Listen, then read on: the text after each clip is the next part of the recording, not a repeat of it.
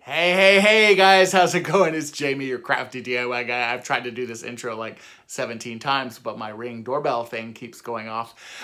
Yes, I look a little bit different because I shaved my beard. So I'm having, or I had, I guess, a Britney moment, and now this is the new crafty DIY guy. I'm a little more polished, I guess.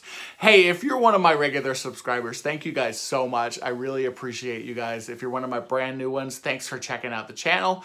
If you're brand new here, maybe you're not a subscriber yet, thanks for checking out the video. Hopefully you'll like it and you'll give me a thumbs up and you'll consider being one of my regular subscribers. Today's video is really cool because it's actually a collaboration video. It's a home decor collaboration video between myself and the Crafty Couple. Now, if you're not familiar with the Crafty Couple, definitely check out their channel. In fact, this little mountainscape is one of their project ideas. I totally saw it and loved it and created it. And there's actually a couple other projects around here that are their projects as well that, again, I just loved it as soon as I saw it. So we decided to collaborate. They actually reached out to me. I was very honored.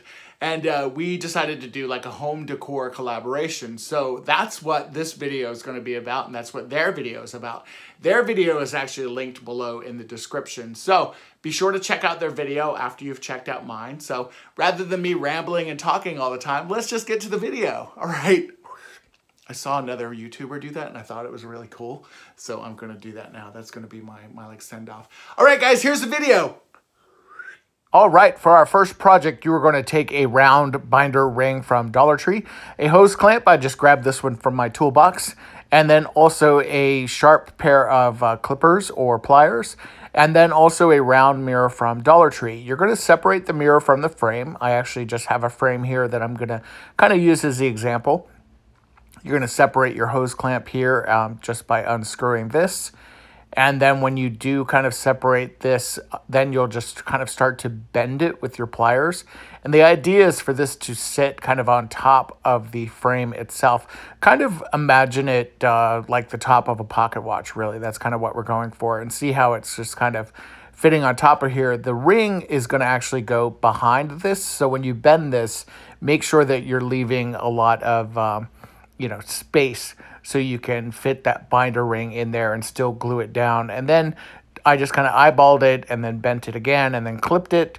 And now you can see I'm taking some E6000 and gluing my binder ring right to the actual kind of clip itself, kind of creating that illusion of the top of a pocket watch. And then I am going to go in with some hot glue as well, just to kind of help speed that E6000 drying process along. And then once you've done this and you've kind of got it set where you need to have it set, I would just go ahead and put it aside and let it dry. So now mine is dry here, and you can see that it does fit on top of the mirror, which is great. And so, hi guys, there I am in the reflection.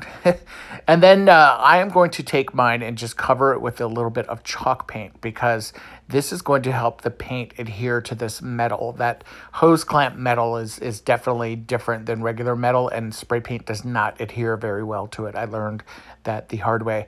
I took everything outside and then just spray painted it with some antique gold.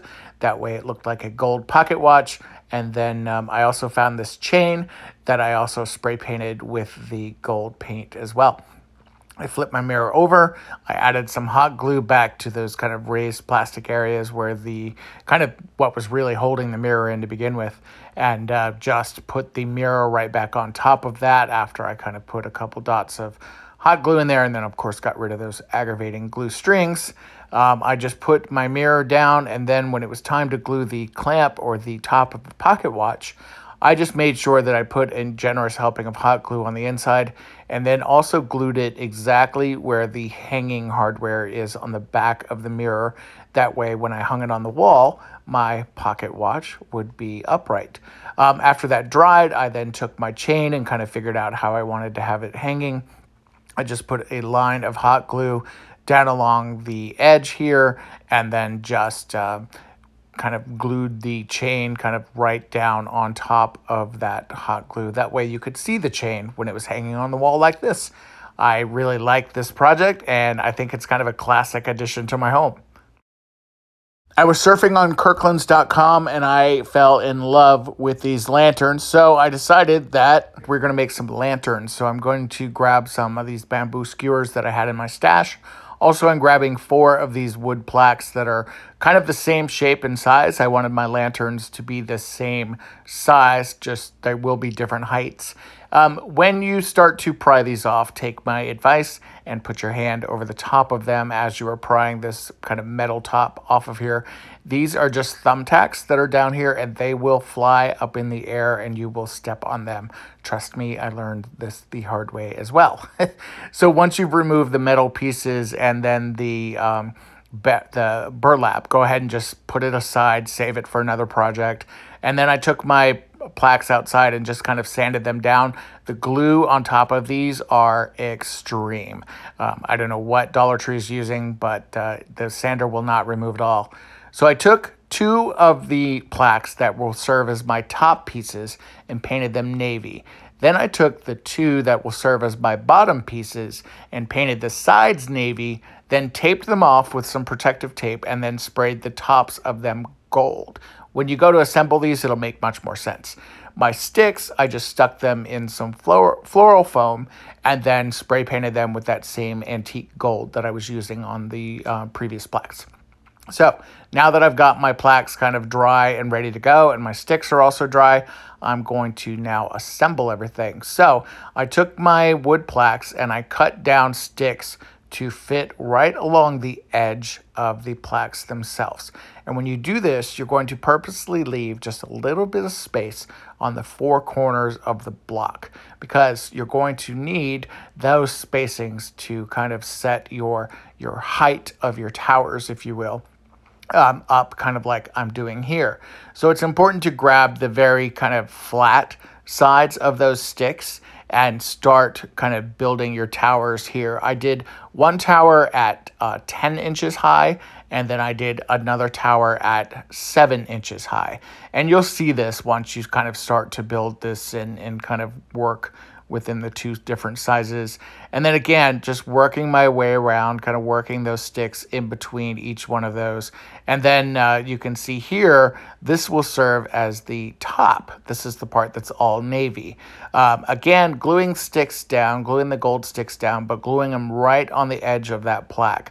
I could have painted the underside of this if I wanted to all navy, but to be honest, I'm just trying to reserve as much of my paint as possible. And then here you can see kind of how those gold sticks kind of work together.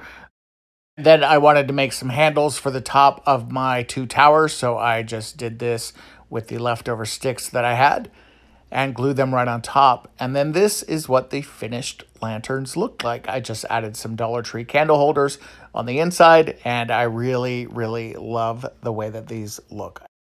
And then for the next project, I wanted to create some sculptural pieces. So I took these garden wind chimey things and some of these wood boxes from Crafter Square. You don't have to worry about what the critter is on the front because you're not even going to see those. I also had some dowel rods that were left over, then of course some hot glue. I took my drill and just drilled a hole down through the center of the top of the box, removing the drawers, and just kind of went in and almost took my hand off there. And then for the box itself, I wanted to weigh these down, so I put some rocks in there, and then whatever critter you have, go ahead and just put that critter on the inside and then glue your boxes shut. And then for the wind kind of chime pieces, I don't know what they're called, I took some hot glue just down the center and then glued my dowel rods kind of right in the middle there. I did these at 2 different heights, so you can kind of see, like for this one, I kind of took it midway, and then for the round one, you'll notice that I went all the way to the top, and that's going to allow the 2 different heights kind of our sculptures here that we're working on. And then for this last part, I wanted to make sure that these would stay in here good. So I took some hot glue, sorry I'm out of frame there, and just put it on the end of the dowel rod and then just fed it right through that hole. I shook it a little to make sure that I was hitting the bottom and not those rocks. That way it was going to be good and sturdy. And then this is kind of what they look like right now before taking them outside to paint them. I had some bronze paint. I unfortunately ran out of my gold paint, but the bronze, I like the way this looks too. And then I just gave everything about 3 coats of very light spray bronze. And then this is what they look like on my mantle. I really love these. I think that they are the perfect addition. To me, they look really high end, and I'm super happy with the way that these turned out. You guys, thank you so much for checking out this video. I hope you enjoyed everything. Please remember to subscribe and to give me a thumbs up. Also, be sure to check out the Crafty Couples video. It is linked in the comments below. Thanks again, everybody, and stay safe. Take care. Be healthy.